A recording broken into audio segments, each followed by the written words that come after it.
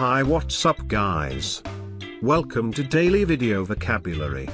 A daily dose of new English phrases and words. Brought to you by English Tweaks.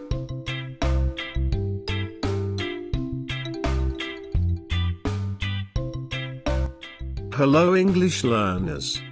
Welcome to Daily Video Vocabulary. Episode number 3. In today's episode, I have idioms and phrases used in the business world. The world of business communication has become loaded with idiomatic expressions. There are many idioms used in the business world. If you don't understand these expressions, it's easy to get lost in a conversation. To check out the most common business idioms. Number 1. Eager beaver. It is used as an adjective. It describes the trait of human beings. It means an enthusiastic and energetic person who works very hard.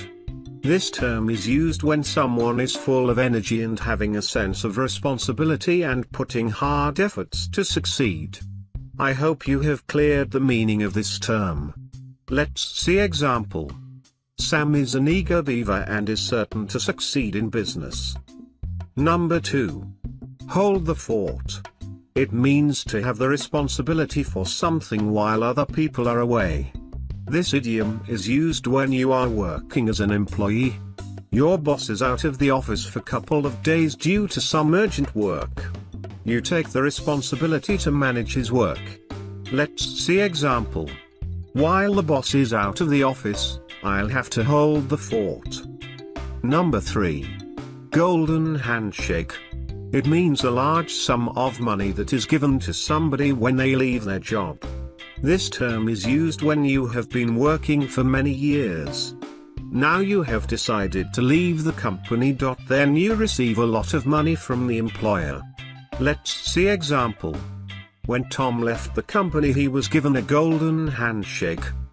Number 4. Walking papers. It means the letter or notice dismissing somebody from a job. This term is used when somebody is not performed. The employer decided to dismissing somebody. He gives the letter or notice of dismissing from a job to an employee. Let's see example. Helen was given her walking papers yesterday. Number 5. Cash cow. It means the part of a business that always makes a profit. This term is used when a company introducing new product in the market. It is unique. There is no competition in the market. It generates profit for the company. Let's see example. The new product became the company's cash cow. Number 6. Go belly up.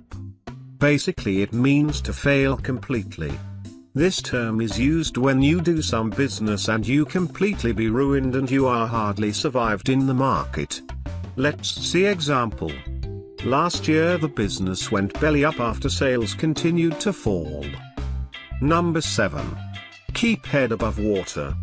Basically, it means to deal with a difficult situation, especially one in which you have financial problems, and just manage to survive.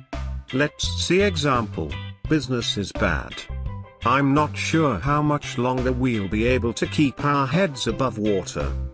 Kindly share your experiences in the comment box below this video. Thanking you for watching us.